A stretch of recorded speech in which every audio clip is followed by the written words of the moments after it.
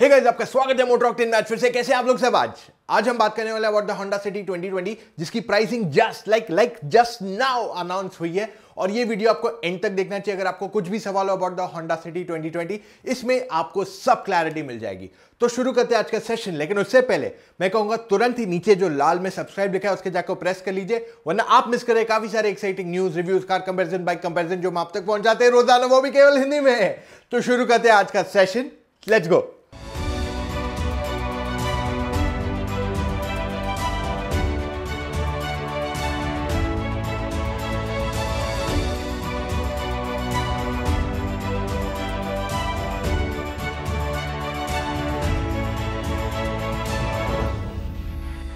दोस्तों, Honda city 2020 just launch हो गई है। 3 वेरिएंट्स में आती है, वी, वीएक्स, जेडएक्स। ये तीनों वेरिएंट्स आपको अक्रॉस द रेंज मिलेंगे। तो अगर आप पेट्रोल मैनुअल, पेट्रोल ऑटोमेटिक या पेट्रोल के अलावा डीजल भी अगर आप कंसिडर करते हैं, तीनों में आपको ये मिलेंगे। और इनकी प्राइसिंग मैंने आपके लिए यहां छोड़ दी है, तो आप अच्छे से प्राइसिंग देख लीजिए। इसकी प्राइस लगभग 11 लाख एक शोरूम से चालू होती है, to be very precise 10.89 lakh एक शोरूम से चालू होती है। और जो टॉप एंड आता है उसका एक शोरूम प्राइस 14.64 लाख। तो अगर मैं इसको कंपेयर करूंगा in terms of on road pricing, तो ये लगभग 12 लाख से 17 लाख के आसपास इसकी प्राइसिंग जाती है, considering petrol and diesel both options. अगर आप इसे कंपटीशन से कंपेयर करेंगे तो ये काफी कंपेटिटिव है। और होंडा सिटी ने एक बहुत ही जबरदस्त प्राइसिंग इंट्रोड्यूस की है। एक और एक चीज आपको बता दूं, ये कहीं पे भी इन्होंने कहा नहीं कि इंट्रोडक्टरी प्राइसिंग है, तो आई एम श्योर कि ये प्राइसिंग ही बरकरार रहने वाली है। तो होंडा सिटी की जो प्राइसिंग है बहुत ज्यादा अग्रेसिव हो चुकी है। इसमें आपको 3 वेरिएंट्स आते हैं, वी, वीएक्स, जेडएक्स। इन तीनों वेरिएंट्स में जो फीचर्स दिए हुए हैं मेरे हिसाब से काफी जबरदस्त है। अगर हम बात करें purely of the base model which is the we variant, इसमें आपको 4 एयरबैग स्टैंडर्ड आते हैं। बेस मॉडल से ही आपको 4 एयरबैग्स आते हैं, 15 इंच के व्हील्स आते हैं, इसमें 16 नहीं आते, 15 आते हैं। आपको एलेक्सा इसमें मिलती है on the base model. Basically Alexa जो कनेक्टेड फीचर मैंने आपको बताया था वो आपको बेस मॉडल में भी मिलता है। Then you also get 5 years of Honda connect भी। तो होंडा ने एक चीज एंश्योर की है कि जो आप बेस मॉडल हो या टॉप मॉडल, सेफ्टी पे, फीचर्स पे, स्पेसिफिकेशंस में कहीं पे भी कॉम्प्रोमाइज नहीं होगा। और ये सेम चीज आपको वी मॉडल में भी मिलेगी। तो 12 लाख रुपए में मेरे हिसाब से ये एक बहुत ही अच्छा पैकेज हो जाता है अगर आप दूसरी गाड़ियों से कंपेयर करें इसको।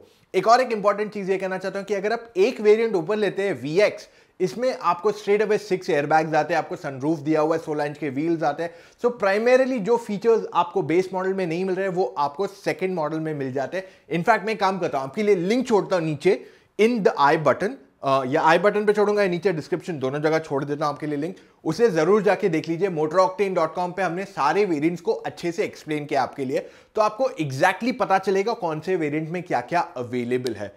अब अगर मैं बात करूं प्योरली प्राइसिंग की, तो मैंने ऑलरेडी कहा कि ये बहुत अग्रेसिव प्राइसिंग है होंडा सिटी की। अगर आपको उसका रिव्यू देखना है मैं आपके लिए लिंक छोड़ सकता हूं। हमने रिव्यू किया होंडा सिटी का, उसे कंपेयर किया विद द Hyundai Verna। अब होंडा सिटी में आपको 2 इंजन ऑप्शंस आते हैं। एक है 1.5 लीटर पेट्रोल 6 स्पीड मैनुअल या सीवीटी के साथ उपलब्ध है वो, और दूसरा है 1.5 लीटर डीजल, ये केवल 6 स्पीड मैनुअल के साथ उपलब्ध कराया गया। अगर ओवरऑल हम बात करें इन टर्म्स ऑफ परफॉर्मेंस की, तो तीनों इंजन काफी अच्छे इन टर्म्स ऑफ परफॉर्मेंस, आपको दिक्कत नहीं आएगी। मुझे पर्सनली अगर एक इंजन चूज करनी है, it is the automatic CVT for me, basically the petrol CVT for me, that's the best pick अगर मुझे पर्सनली चाहिए। क्योंकि अगर आप खुद गाड़ी चलाते हैं सिटी में मेजरली, तो I will say automatic makes a great choice.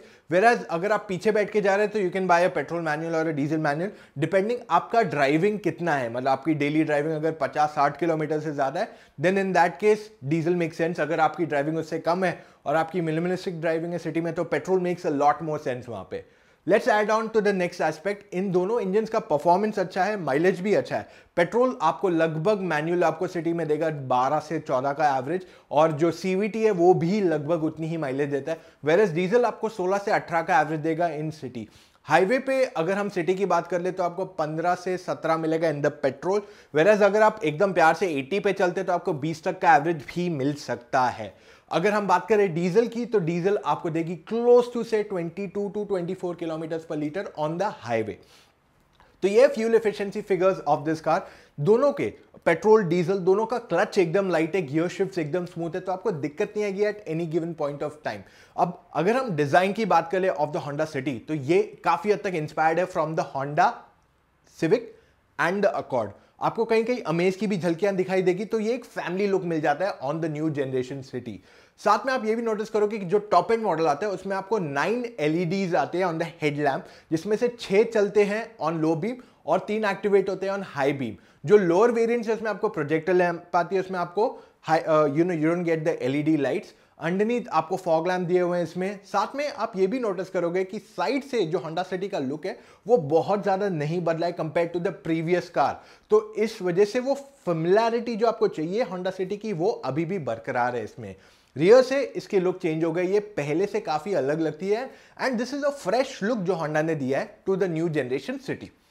Interiors में भी अगर आप होंडा सिटी में जाते हैं तो यहां पे आप फीचर्स देखोगे कि इसको टच स्क्रीन मिलता है, 8 इंच का Android auto, Apple CarPlay, reverse parking camera. Camera में भी 3 मोड्स है, एक वाइड, एक वेरी क्लोज और एक नॉर्मल मोड। और साथ में आपका जो camera quality is decent, not the best of the lot. इसके अलावा आप नोटिस करोगे आपको एक 7 इंच का TFT डिस्प्ले भी दिया हुआ है ऑन द फ्रंट, जो आप बेसिकली चेंज कर सकते हो, कस्टमाइज कर सकते हो कि आपको कहीं नेविगेशन देखना है या आपको you want to see something else, तो आप हर बार चेंज कर सकते हो, कस्टमाइज कर सकते हो, जो इसी गाड़ी में दिया हुआ है इन दिस सेगमेंट। जो टॉप एंड मॉडल आता है उसमें स्पीकर्स की क्वालिटी भी बेटर है compare to the lower variants, क्योंकि ये बेटर क्वालिटी म्यूजिक सिस्टम दिया हुआ है, स्पीकर्स दिए हुए rather on the top and model. इसमें आपको लेदर अपहोल्स्ट्री मिलती है और साथ में आपके पास स्टोरेज स्पेसेस भी काफी है फ्रंट में, रियर में। रियर की सीट इसकी सबसे स्पेशियस है in the segment, most comfortable seat rather, अगर मैं स्पेशियस सही वर्ड नहीं है, मोस्ट कंफर्टेबल सीट है इस सेगमेंट में, क्योंकि आपको सीट का कंफर्ट तो अच्छा मिलता है, स्पेस भी अच्छी खासी मिलती है।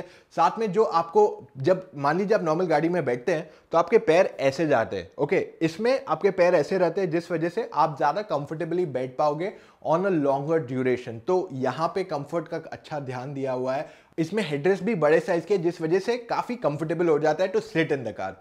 बूट स्पेस भी गाड़ी की काफी बड़ी है, so there is no sort of compromise in the quality. Space, features, specifications काफी जबरदस्त है on the Honda city as an overall package. अगर मैं बात कर लूं तो अब सवाल ये उठता है कि आपको होंडा सिटी लेनी चाहिए या नहीं। मेरे हिसाब से इट्स अ बिग यस। अगर आप खुद चला रहे हैं तो petrol CVT is the best choice, वेराज अगर आप पीछे बैठ रहे हैं, okay, then in that case pick whatever is your requirement के हिसाब से। पर अगर मेजरली अगर आप सिटी में चला रहे हैं तो petrol CVT makes the most sense आज के तारीख में। ये है हमारा आज का एक quick video on the Honda city 2020।